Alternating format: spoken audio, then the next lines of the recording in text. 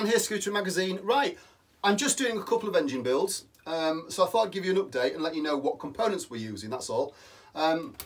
This one is for a customer. It's an SX200, Italian SX200 with the BGM race torque kit, and then the other engine, which I'll do a separate video on, is for me. It's the new uni casings and a TS1240 build, but I'll do a separate video for that. Okay, so this chap bought himself an SX200. It was an ongoing project of somebody else's, so it was already stripped down and blasted in bits. He bought it as an ongoing thing, so he sent the bodywork off to be sprayed somewhere else. The casings were already done, beautifully vapor blasted, so they've come up lovely. He sent those off first of all to Mark Broadhurst at MB Developments for him to have a look at all the structural side of things, all the studs and whatnot.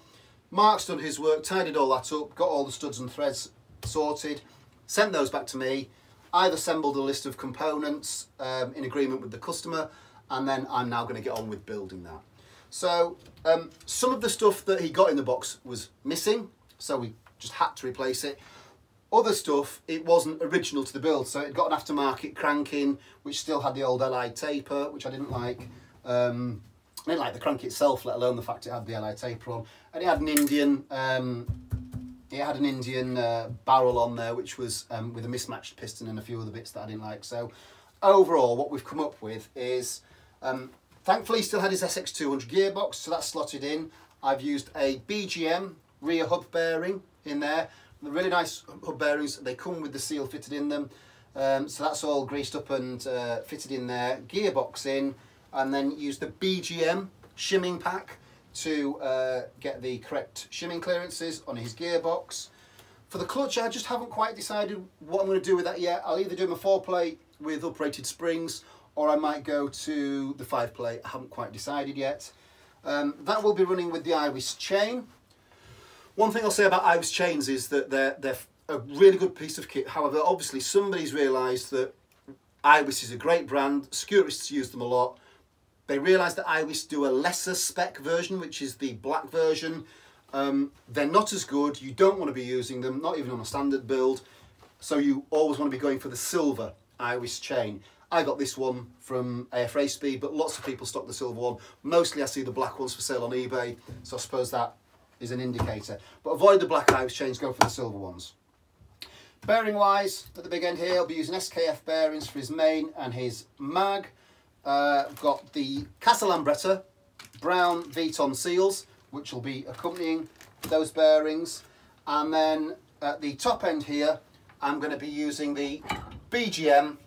This is the 58 stroke with 110 rod crank.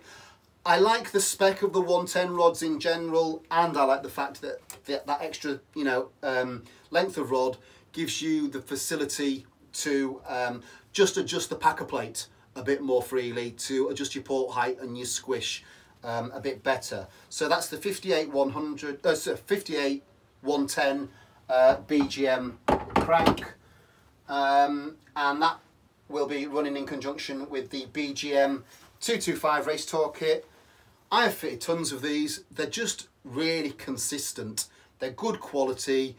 You always know what you're going to get. They're not the highest performing kit out on the market, but that's perfect. This chap didn't want the highest performing kit on the market. He wanted a good all-rounder which was high quality, and this is a good all-rounder which is high quality.